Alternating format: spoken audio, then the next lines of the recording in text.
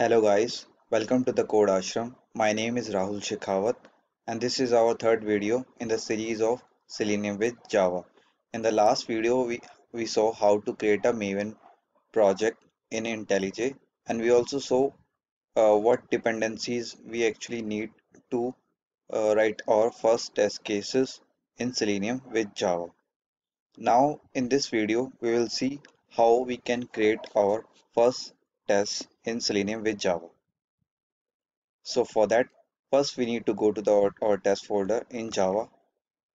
Let's create a test package where we are going to store all our test cases. So first let's create our first test class with the name test first.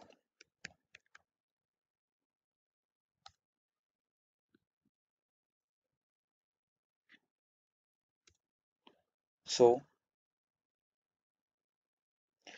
in this tutorial we will take use of Heroku internet website to automate some test scenarios. So you can check out this automation testing website which you can use to practice your automation testing skills. So first we're gonna start with this scenario where we will first launch this website, and then we will click on forget password, and then we will try to enter the email address, and then we click on the retrieve password. So we will start with this scenario first. So let's go back to our IntelliJ. So first I'm gonna declare our WebDriver public WebDriver driver. So it's saying us to import our Selenium package, and then let's first in the let's use a before class annotation.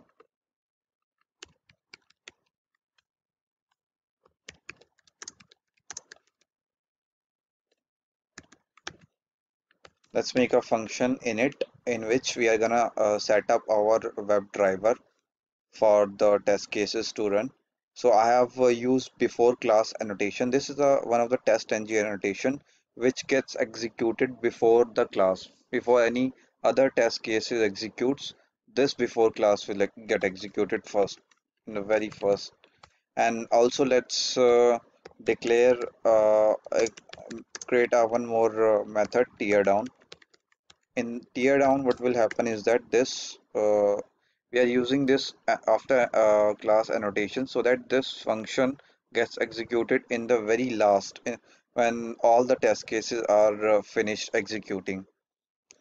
So let's first set up our WebDriver. So for that we are gonna use our WebDriverManager.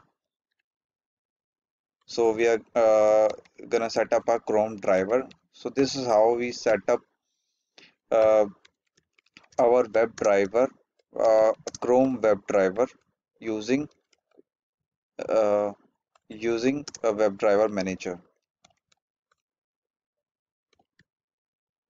I'm not declaring any options, Chrome options here, because we don't need that right now. We are simply setting up a Chrome driver instance. So WebDriver helps us in that. Uh, Before WebDriver, we used to set up our Chrome driver like this, something like this: system.set_property Chrome WebDriver.chrome.driver, where we need to pass the path of our where we have stored the WebDriver. So what was the disadvantage of this way was that we need to keep track of the drivers where we have installed them. Also, we need to update them regularly when the new version of any driver has come up. But with all this problem got solved with the uh, WebDriver Manager. You don't need to keep track of our drivers regularly. You don't need to update them. You don't need to download any WebDriver. Just by using WebDriver Manager, you can simply set up any browser or browser's driver easily.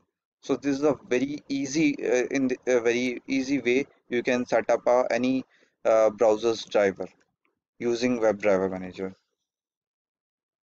So I would recommend you to use this way of initializing your Chrome driver or any other browser's driver instead of simply setting up the system variable, system property for that. So let's delete it right for now. So right now we have our driver is we have got our driver variable. We have successfully set up a driver. Now what we are gonna do is that we are gonna set some implicit timeout right now. So we are gonna use a duration of 30 seconds for now, and we are also going to I will also tell you what weights we can use in Selenium just in a minute. Timeout. So and we're also gonna maximize whenever we also want that whenever our browser gets launched, it gets launched. After getting launched, it does get maximized. So for that we need to use this command to for that purpose. So I was talking about the weights. So there are basically three types of weights in Selenium we use, that are first let's use a multi commenting system. So as I said, there are three types of weights in Selenium. First is implicit weight. Second one is explicit weight, and third one is fluent weight. So all three are the intelligent weights, but we usually prefer to use either explicit weight or fluent weight. We do not prefer to use implicit weight because it somehow increases our overall execution time. I will tell you in later videos that how it increases our overall execution time. But for now, we can use this implicit weight because it is also one of the intelligent weights we can use in Selenium. And after that, in tear down, we are gonna, after executing our test case, we want that our browser and WebDriver session gets closed. So for that, we are gonna use driver.quit. So in many interviews, interviewer asks, what is the difference between driver dot quit versus driver dot close? So usually close, when you use driver dot close, it only closes the browsers, but the WebDriver session remains open.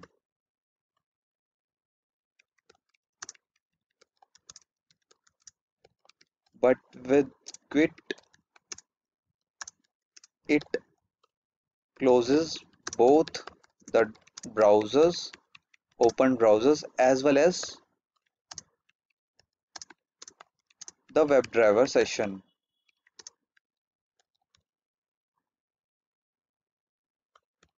So this is the main difference between the close and quit. Close only closes the browsers which are open during the execution, but it does not closes the WebDriver session. The WebDriver session remain open. But with quit, it not only closes the browser, but it also closes ends our WebDriver session. So this is the main difference between close and quit. So here we are, as I said, we are gonna use driver.quit because we want that the our browsers get closed as well as our WebDriver session gets ended.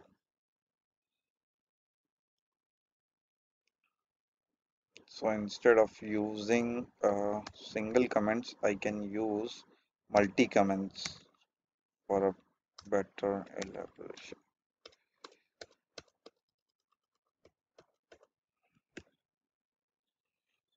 So now we have set up our initialization and our tear down code. So for initialization we have used before class, and for tear down we have used after class. So this code gets executed right very in the very beginning when before the test cases starts to execute, and these this tear down gets executed when all the test cases are finished executing. So we are gonna keep this video up till this point, and in the next video we will see how we can create our automate our first test case using in Selenium with Java. So see you in the next video. Until then, bye bye, tata, bye bye. Thank you so much.